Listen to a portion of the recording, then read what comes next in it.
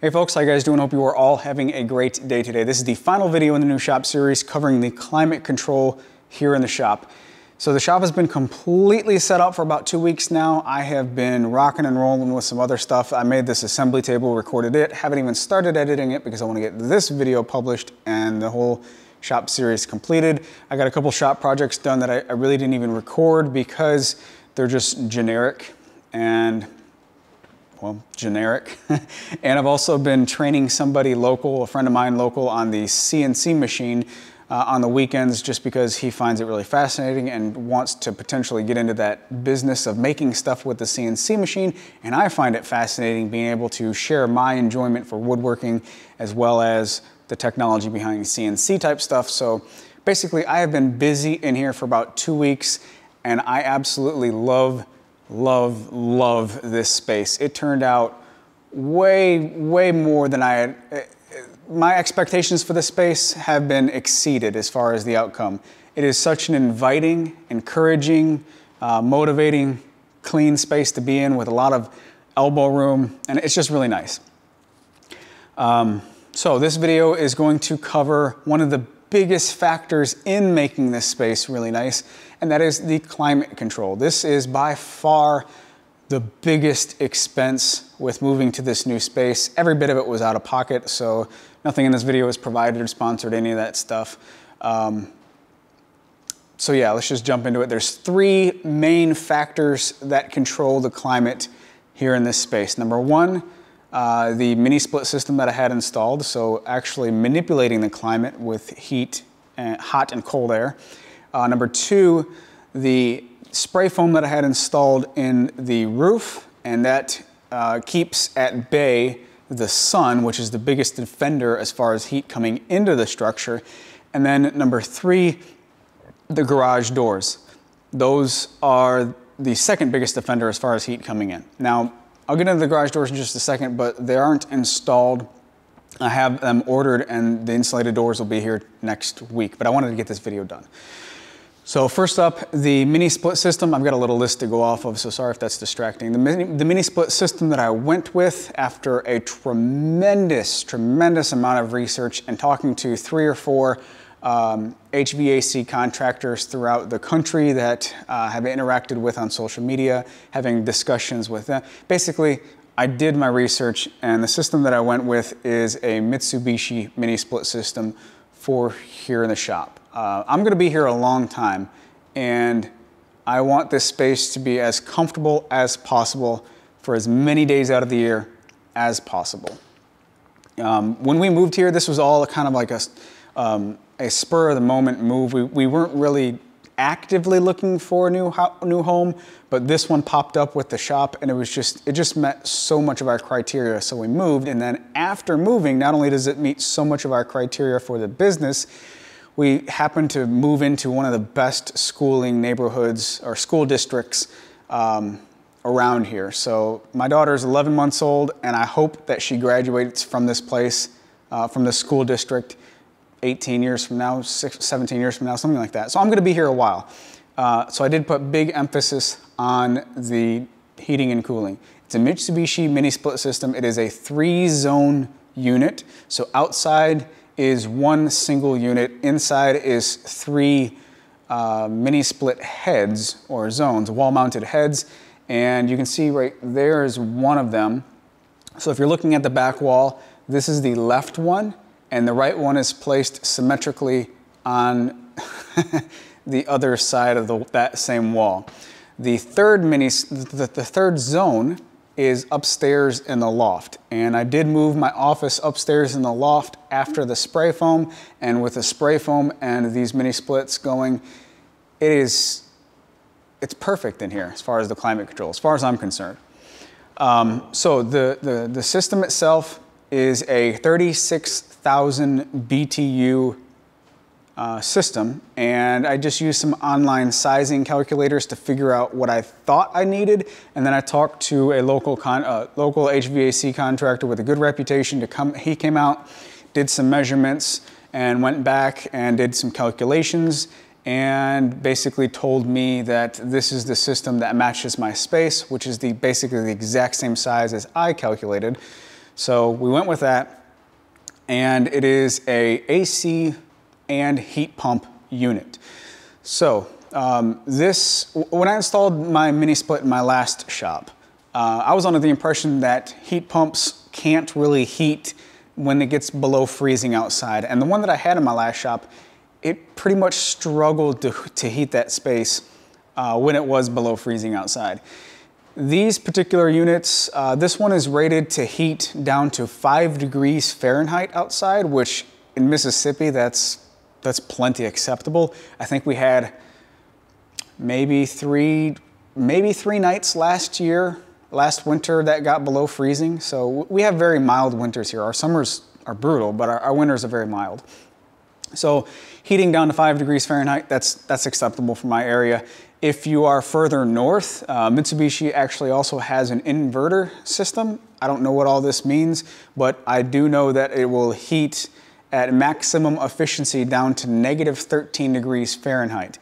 So that was just very interesting to me because I was under the impression that these heat pump units aren't efficient below freezing. So a little bit of information if you're in the northern states or northern part of if you're in a cold climate. So that covers my mini split system. How does it work in here after it's all said and done? The worst case scenario for where I live, which we had it last week, is not a cloud in the sky, high 90-degree temperature, and the sun just baking a dark roof. That's the worst case scenario for where I live. And during that scenario, we had it last week as well as, well, throughout the entire summer. Before the spray foam was installed, I used one of these infrared thermometers to take some readings on the interior side of the roof, and the highest I saw this was 125 degrees Fahrenheit, that's pretty darn hot. That's a lot of surface area to be 125 degrees, baking the space inside.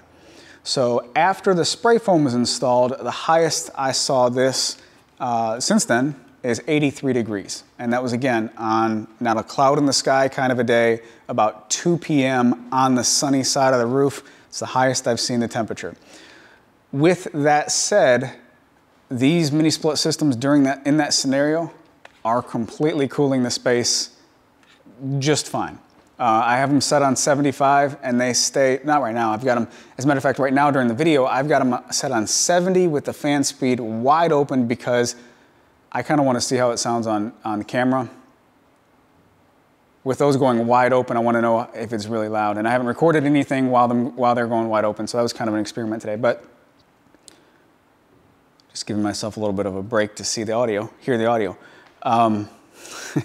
Anyway, with these set on 75, it stays about 76, 77 degrees in here. Upstairs, because heat rises, is about 3 or 4 degrees hotter.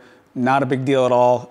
When I run my air cleaner cart, which is basically all the time when the camera's not running, then the temperature upstairs and downstairs, there isn't much of a change. That's because the air cleaner cart fires air up on a 45-degree angle. So not only does it circulate air around the perimeter of the shop, but it also, due to its position, but it also circulates air top to bottom. So mini splits work really, really well. And part of that is because of the spray foam insulation, which I've already touched on. Spray foam insulation, I went with closed cell and a 2-inch thick spray. This stuff was charged, they priced it at $1.96 a board foot.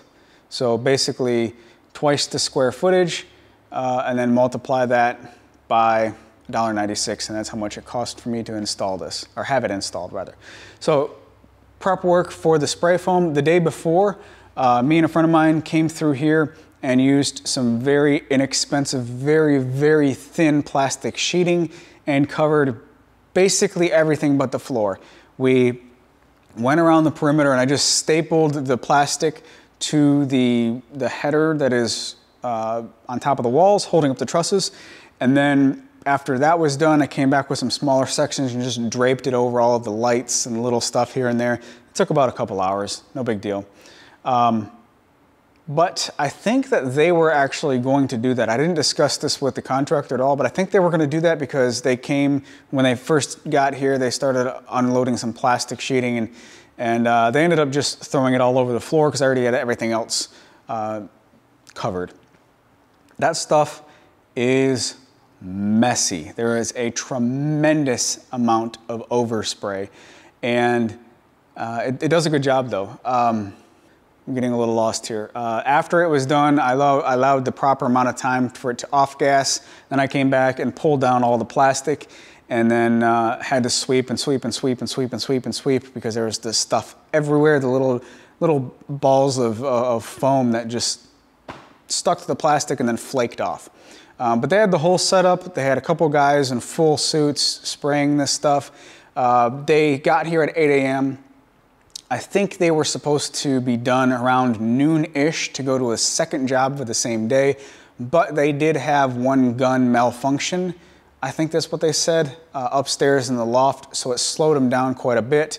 And due to the malfunction, they said the spray foam was completed properly. It's all cured and all that stuff, but they weren't able to get it to look as good as they wanted in one area of the loft, which I don't care how it looks, I really don't. That being said, it turned out good as far as I can tell, as far as the looks go. It is a lighter colored, creamy off-white, so a lot of light does get bounced around and reflected, so it just makes this open space feel even more open. I don't know what else to say about the spray foam. It's just absolutely worth it. It was absolutely worth it. Now, I only did 2 inches of spray foam. I forget the R value of that. It's closed cell. But it does a really good job of keeping the sun at bay. And I don't need to make this thing like, you know, insanely insulated. I just want it to be comfortable in here where the mini splits aren't absolutely going crazy, which they're not. So that's covered. And also, if I want to, say, double up the insulation next year or 2, 4, 5, whenever, all I gotta do is tarp it up again and have them come out and spray it. It's a very, very painless process. What else is there? Oh, so the last thing on the list is the doors. Right now when I'm recording this video, I still have the original roll-up doors installed. But I did order some, I think there are 10.5 garage doors. So they're going to have tracks just like a typical garage door will. The tracks will be below the trusses. They're not going to interfere with the lights at all. And those doors are insulated, like I said, but they also have one full panel of windows on both doors. Now, the windows are something that I really, really want for me to be able to see out, because right on the other side of the shop is my driveway, and I want to be able to see when people pull in. So there's that. The windows in those doors are slightly insulated, if I'm not mistaken. They're not going to be as efficient as, say, like the actual insulated panels. But I am going to tint the windows with one-way window tinting, so one-way window film, so you can see out but not see in, and it blocks a lot of the UV rays and all that stuff. I'm going to tint the windows here on the side of the shop as well, just for the cut down on the UV transfer, the sun coming in. So the doors, they're ordered, they're going to be installed early next week if I'm not mistaken. I still have to finalize that, but that's the last piece of the puzzle as far as anything major going on in the shop. Hopefully that answers all your questions. I know a lot of people are going to ask about the cost of those 3 things because it's the biggest, like if the shop is this expensive, that much of it is what's covered in this video. They were really expensive as far as I'm concerned, but also really, really worth it. If you run a small business, you know how important it is to invest back into that business so you can function properly and you know, continue to be in business. So I see this not only as my business, but also what I want to do for the rest of my life, making stuff. And I invested in it wisely, if I do say so myself, I guess. I'm not going to tell you the cost here on the video because I'd much rather get you to click through to my website. I make a lot more money on my website than I do on these YouTube videos. So help me out and check on the article for this video, and you can see the cost breakdown. I think that's it for this particular video. It's kind of a long, rambling one, and this is it. I got nothing else to say. You guys take care. Have a great day. Project videos coming. Thank you for your patience during all this time. You guys take care. Have a great day, and I'll talk to you in the next video.